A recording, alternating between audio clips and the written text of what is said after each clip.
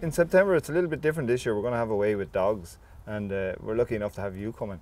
Have you thought about it much yet, or I know you've been in a one-man and his dog before, but or do you know who you're going to take with you? Like, you've quite a selection of dogs. I'm still in shock at being invited. I feel really honoured, and it's very humbling to be competing against such a prestigious lot of handlers, you know, that really are, you know, some of the best in the country. So I'm looking forward to it. So Katy, have you decided who you're going to run? I think I have. I'm probably going to run Zach. Yes. Zach's 8 years old.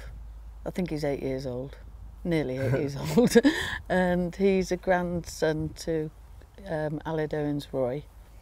And he's a handsome, smart-looking dog, plenty of power, and very stylish. And he, you know I can rely on him. Yes. And he loves to single, he loves to shed.